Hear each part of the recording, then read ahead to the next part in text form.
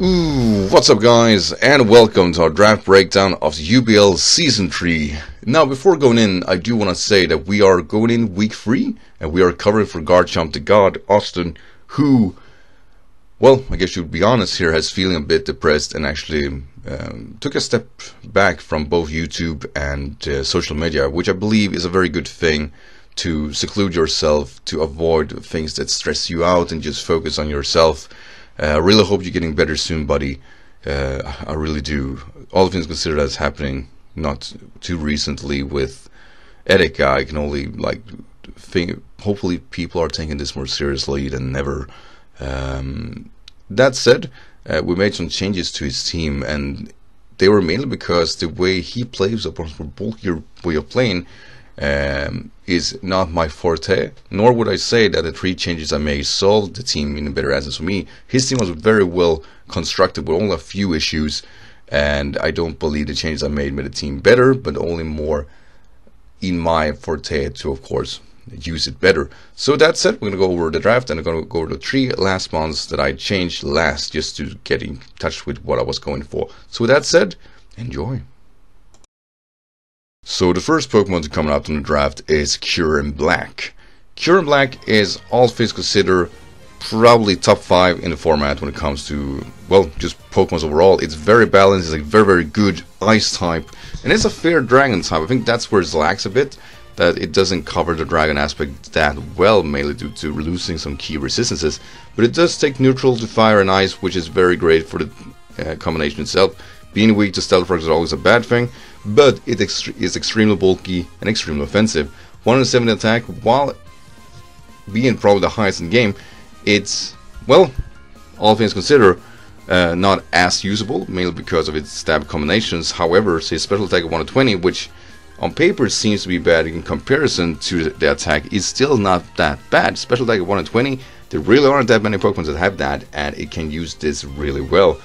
So yeah, just overall, Kyurem Black, one of the best Pokemons in the game, and the way to parry that Pokemon is to make sure that you have Pokemons that can keep away hazards. And I think this team has to an extent that covered. But with that said, let's follow up with the next Pokemon. So this was followed up with Zeraora, which is absolutely top 5 electric types in the game. It's no doubt Koko is the best, and then it's between Thunder's Eye and Zapdos, the top 2 and 3, and then it's either Thunder's Tea or Zeraora.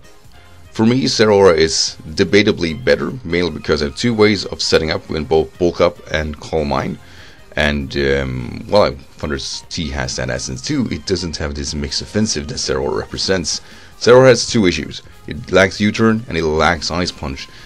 2 key features which would have made this Pokemon a really good one. It still is one of the best, it just is not superb in that area. That said, we have both Plasma Fist, which is one of the best, if not the best, physical electric type move when it comes to Pokemon itself, and we have Close Combat, which is great for something this offensive.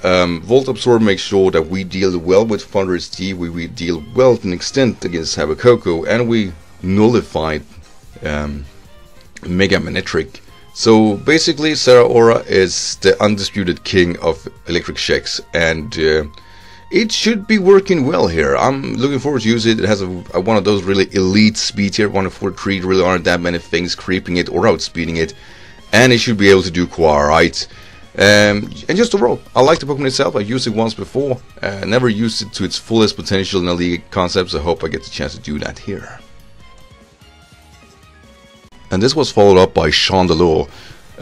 Should be stated, I was debating dropping Chandelure for Jellicent, but decided that I haven't used Chandelure at all, ever, and I should probably take the chance to do so. Its ability is quite fine. Its stab combination is very high, or very hard to switch into. Ghost Fire is one of the best combinations, actually. I think Alola Marowak represent the best of that.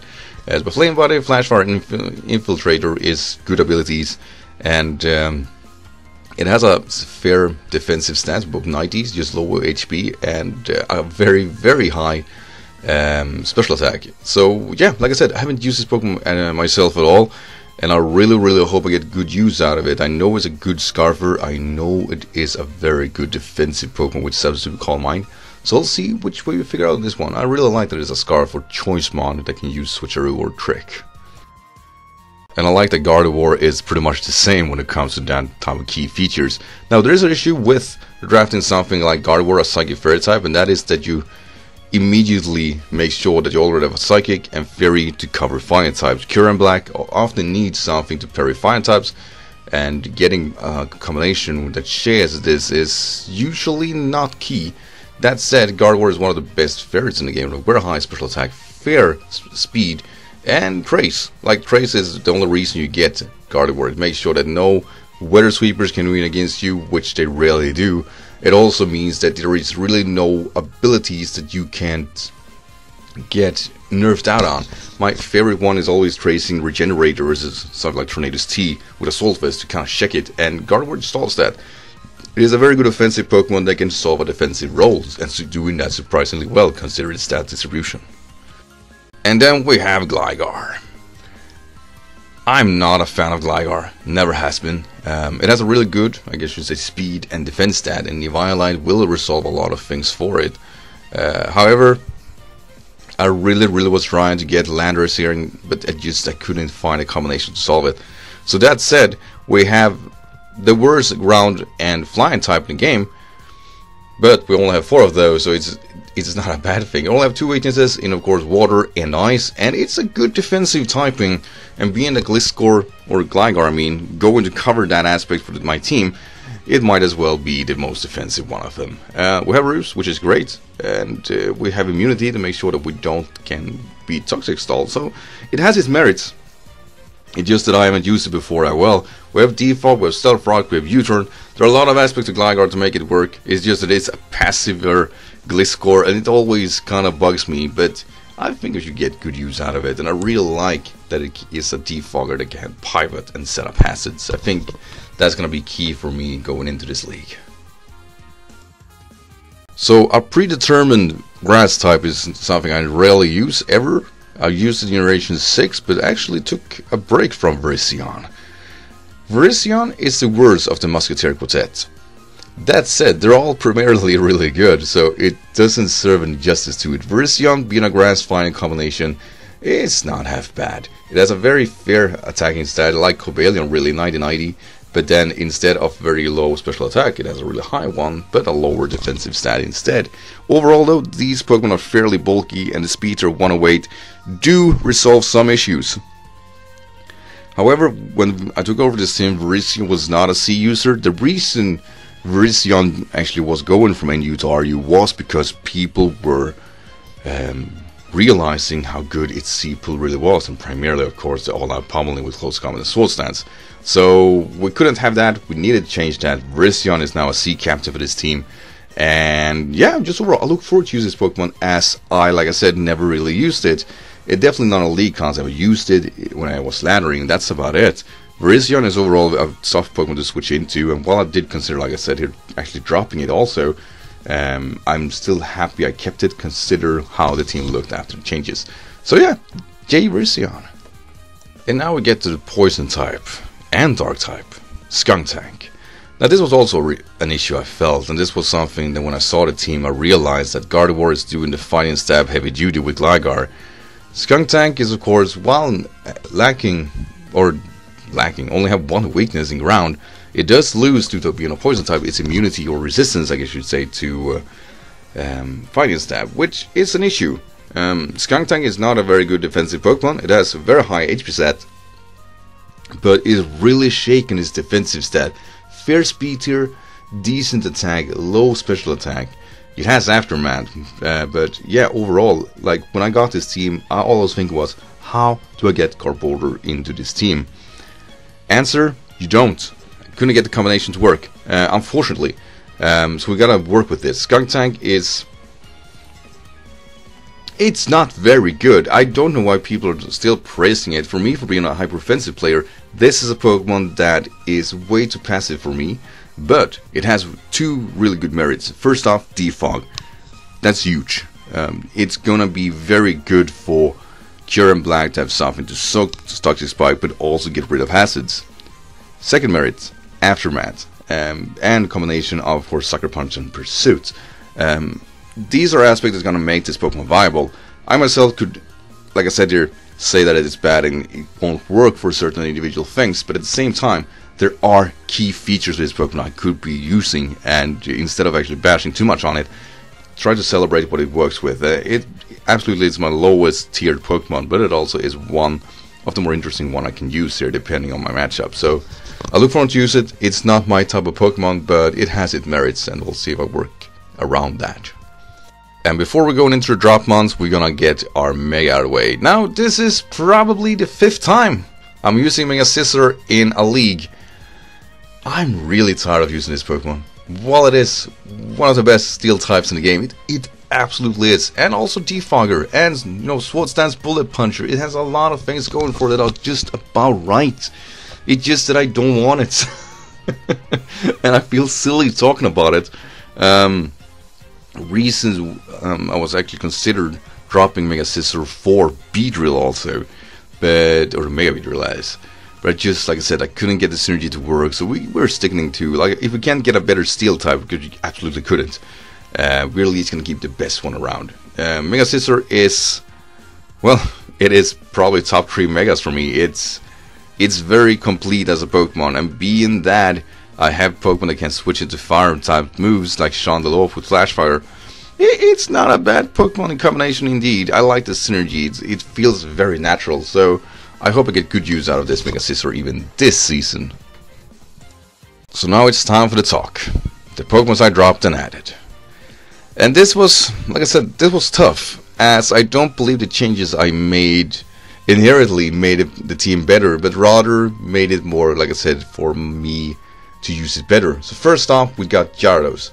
And we get Gyarados for 2 reasons, and we dropped Snorlax for it. And we're gonna debate why I did that. I dropped Snorlax because it's a Pokemon I've used before. I feel it's very, very, very one-dimensional, being a Salt Vest or the Recycle variant with the Belly Drum. I don't like it. I feel it's a boring way of using a Pokemon, and it's boring. It's basically is what I'm going for. Gyarados, however, I've used it once before, was really successful in that, and it also will serve as a potential fighting check, consider the team's synergy. We have Intimidating Moxie, will work well in its favor. It really is one of the toughest Pokemon to switch into. With Dragon Dance, it just does a lot. And I like it. I think it's a very good Pokemon overall, and we should get in good use out of Gyarados for this team. There are a way of slow pivoting, and I think Gyarados represent a very, very good switch into passive Pokemon. It tends to solve them quite easily. This was followed up by actually dropping Seismitoad for Barbaracle. Now I should say this directly. Seismitoad is a superb Pokemon, and I still kind of regret that I dropped it. But I have my reasons. This team do not deal well with flying stabs. It actually don't have a flying resist besides of Zeraora. We need a rock type. But we also need a rock type that can bait Hidden Power Grass. So Barbaracle is my man. Now I was debating getting stuff like Caracosta, but basically,